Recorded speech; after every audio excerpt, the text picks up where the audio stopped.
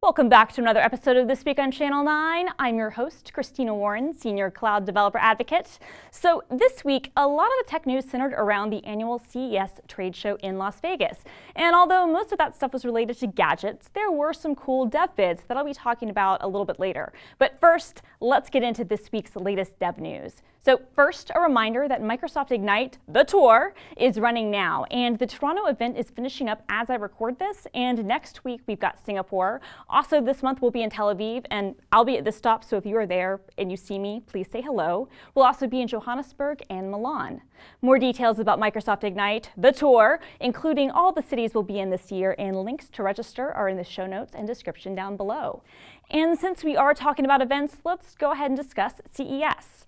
So, like I said, CES isn't really a developer show per se. It's about hardware, gadgets, TVs, cars, and weird robots. But a lot of those products and services on display use stuff like IoT, artificial intelligence, and mixed reality.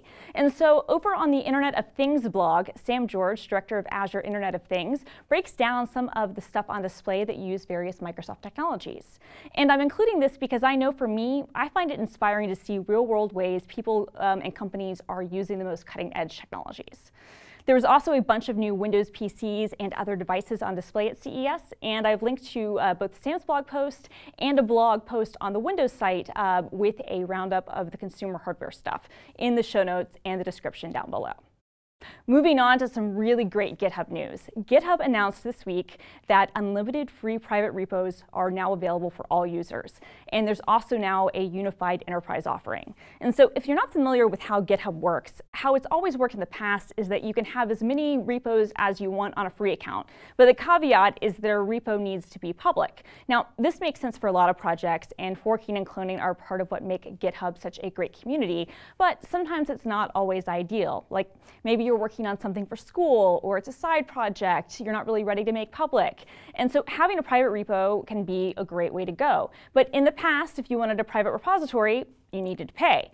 But now, unlimited private repos are available to all users, and you can also have up to 3 collaborators per repository.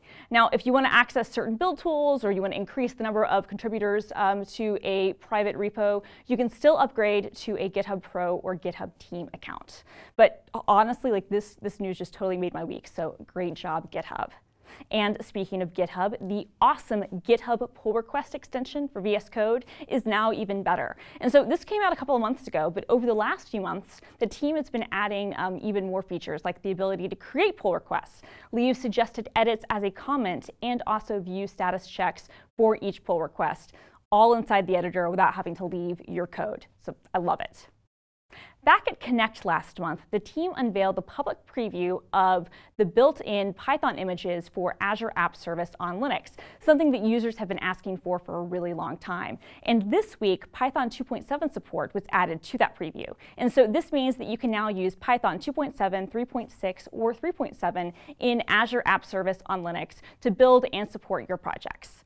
Links to the announcement, as well as an overview of Python on Azure App Service, are in the show notes and the description.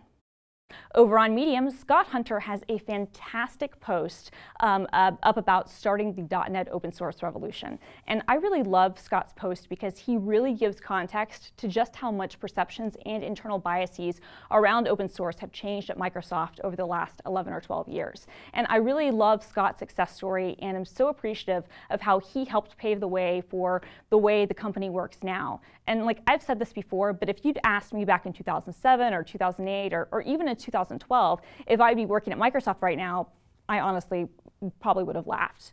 But thanks to people like Scott and to the broader community, I do work here, and I feel really good that I'm at a place that is genuinely committed to open source.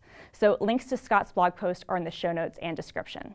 And speaking of Medium, there are a few great posts on the Azure Medium page, including how to deploy externally generated R models to Azure Machine Learning Studio web services, as well as a rundown of 5 Microsoft Learn modules for getting started with Azure. And links to both of those are in the show notes and the description down below. Over on Channel 9 this week, Olivier gives an overview of the Azure IoT Microsoft Professional Program on the Internet of Things show. And over on the Xamarin show, James shows off his essential API of the week, connectivity. And over on Azure Friday, Scott Hanselman, everybody's favorite developer, interviews some interns from the Microsoft Explorer program, and they talk about their experiences working with the Azure Container Registry. And over on DevOps Interviews, Donovan Brown interviews Azure DevOps Group Program Manager Aaron Bjork about Agile planning. So check out all those videos. The links are in the show notes and description. And now it's time for my pick of the week. So I love retro computing and retro gaming, as you can see. And over at Kotaku, Chris Kohler wrote a really fantastic retrospective on the computer fairs that he used to visit in the 1990s to shop for both computer hardware and shareware games and apps. And I'm going to be honest, I kind of missed the computer fair moment. I started actively using computers when the World Wide Web was starting to take off. But I did used to go to flea markets on the weekends in the late 1990s and the early 2000s. And I would search through boxes of parts hoping to find cheap RAM or a hard drive or a boxed copy of some software. And anyway, this was a really nice look back at how the indie developer ecosystem used to work back in days before ubiquitous high-speed internet access. Links to everything we discussed are in the show notes and description. And if you like this video, go ahead and hit that like button on YouTube. And also while you're there, hit the subscribe button for Microsoft developers so that you can keep up with all the latest Channel 9 goodness. Share your favorite computer fair-esque memories in the comments, even if it's just something like, I browsed shareware forums using IE 3.0, because I did that. See you next week.